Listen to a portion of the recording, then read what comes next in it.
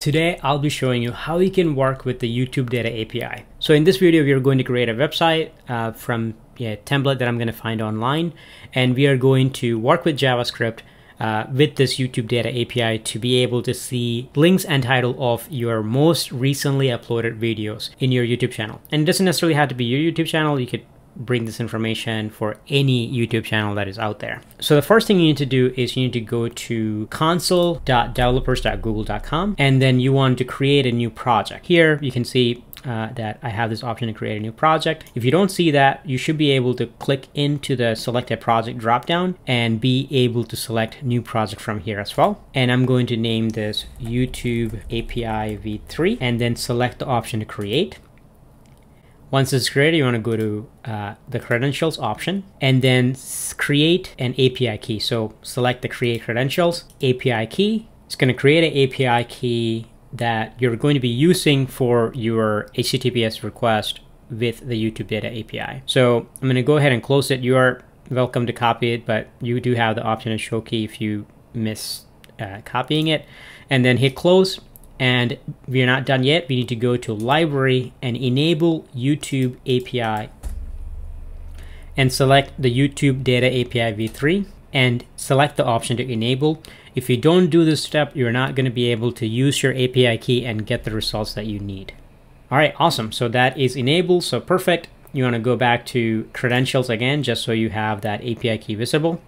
And then let's go back to our first tab. So this is the website where you can go and look at the references of the YouTube Data API. On the left side, you will have a list of YouTube API that is available that you can work with. For our purposes, we are going to go and retract our most recently uploaded playlist ID. And to do that, you want to go to channels and then list. And then you want to select content details as the part option. So this is the only required parameter, but you should also include your channel ID here, which I will show you how to retrieve that. So first thing, you want to go ahead and choose content details, copy that and paste it into part. And then now let's go ahead and find our channel ID. So to do that, you want to go to youtube.com and you want to go to your YouTube profile icon here and then go to setting, then go to advanced settings. And you should be able to see the channel ID here. You just select copy, go back to the first tab, paste that into the ID section, scroll down and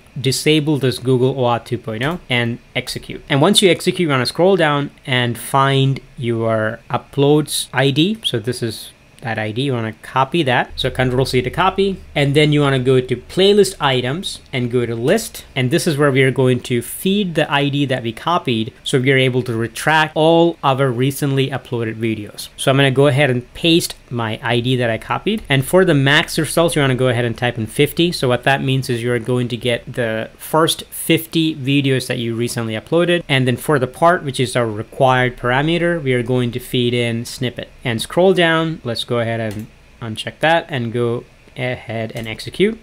Let's do execute one more time. Let's see what, oh, I'm sorry. It's not the ID where you want to do it. You want to put that in the playlist ID, not in the ID. You want to paste that in your playlist ID and you should be able to execute now. And here you go. You have 50 of your most recently uploaded videos. I can scroll all the way down and I'm able to see results per page. Now we need to create our HTTPS GET URL. So to do that, we're just going to go ahead and select the show code option and select the HTTP tab. And I'm going to go ahead and copy this entire link and paste that into a text editor. So you can choose to use, Notepad++ or whatever you want to use. You want to go ahead and replace this API key with the key that you created in console.developers.google.com. So I'm going to go back to my second tab, show key, and then copy that and go back to my text edit and paste that in. And now we're going to go ahead and create a website. So to do this, we're just going to go to W3 Schools, HTML, CSS templates, and scroll down and look for CSS website layout and scroll all the way down until you get the option to try it yourself and copy this entire HTML CSS code. So again, if you're creating your own website, you can have your own set of CSS and HTML. Just for the purpose of this tutorial, I'm going to make it very simple and just copy and paste over from this website. So copy, and I'm going to open Visual Studio Code to do my editing of this HTML. So I'm going to go ahead and select the plus button to create a new file. name this youtube.html and paste what I copied over. And here you have 3 columns. For our purpose, we just need 1 column. So I'm going to go ahead and delete these 2 columns, and so we just have 1 column. I'm going to delete this. Actually, I'm going to keep the H2 and delete what you have in the paragraph thing. And I'm just going to make this latest videos. And I'm going to go all the way to the top and update my column width to make this 100%. I'm going to right click on this and open this with the live server. So you may not have this option. I have a YouTube video that I did recently where I showed how to configure this, so I will put that in the description below. So I'm going to go ahead and open with the live server, and you should be able to see the website that we copied over. So here's the latest video that we made changes to, and now we are going to go back into that column again, and here is where we are going to write our JavaScript to parse through the YouTube API response to show the relevant information in our website. So we're going to go ahead and type in script and type fetch and copy the URL that we created and paste that in here in between those 2 quotes. Hit enter, then do dot, then res as in response, and then we are going to do the curly bracket and type in return res.json, because the YouTube response that we have is in JSON format.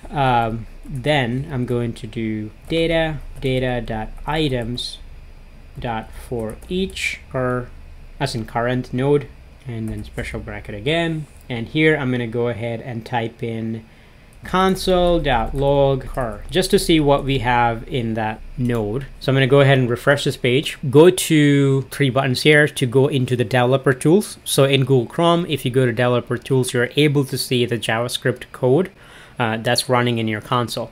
We still haven't parse through the API to show in the HTML yet. We are going to do that in some time. So you're going to go to more tools, and in more tools, let me actually move this over so you're able to see it. In more tools, you want to go to developer tools, and I'm going to move this all back, and you can see object. So let's actually look into the object that we have. This is the YouTube API response. We have a snippet in there, and in the snippet we have the resource ID. Okay, so we have the video ID that we can see here, and we also have the title. So perfect. So what I'm going to do is I'm going to use the title and then create a href. So when you click the title, it just opens in a new tab to play the video that I created, my recently uploaded. To do that, we need to go into car.snippet.title. So let's go ahead and do that. car.snippet.title. Let's see what we get. Oh, oops. I had to put the snippet and that title inside the parentheses, which is why I was failing. There we go. So there we go. We are able to see the title, the first 50. And now I'm going to save that as vid title equal to car.snippet.title. And here I'm just going to go back to the car again to look at where my YouTube video ID is.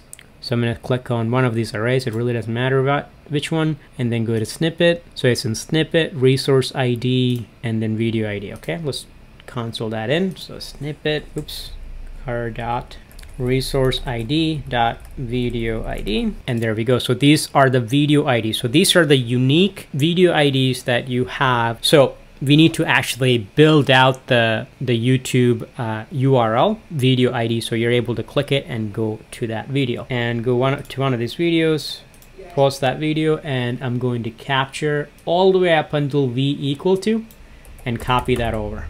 So vid URL equal to all the way up until v that we copied from the address bar, and then we're going to do plus the vid ID and close that out.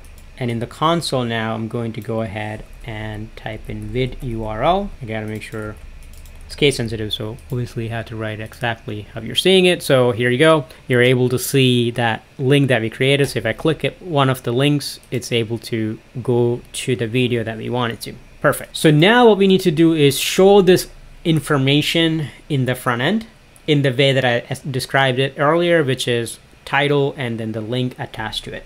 So the way you would do this is we are going to create a markup. So markup equal to a href. You want to make sure you do this code. It looks like a single quote, but it's really not. It's by your tilde sign, so I don't really know the right terminology or the right word for it, but I will put that in this video. So in the markup, you want to go ahead and type in href. So we're building the link, and then we are going to do $ vid special bracket vid URL and close that. Then do target equal to _ blank, and then close that again.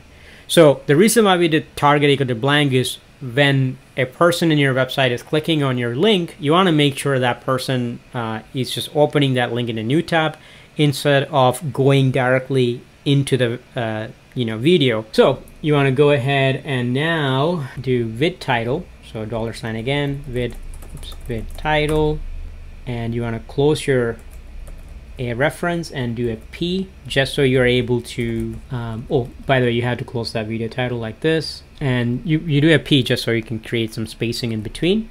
So now let's kind of make sure everything looks right in the markup. So let's go ahead and refresh our page. Okay, so that looks good to me. Perfect. So now what we're going to do is we're going to add this markup into the front end. So you can do that by document.query selector, open parentheses, and do vid. So I'm using this reference in my code, so we need to make sure we do that reference, or we create the tag for that. So I'm going to do vid right here. So the result of this query is going to be in between these two tags. And then I'm going to do insert adjacent HTML, open parentheses, and do before end, comma, markup. So it sort of continuously add it all up. Close that off, and here you go.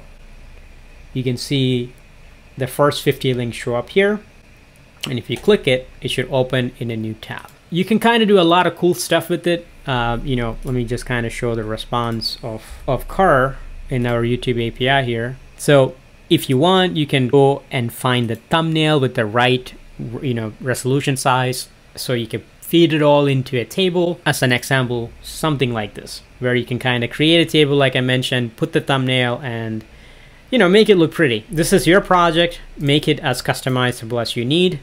And if you found this video helpful, make sure you do some donation.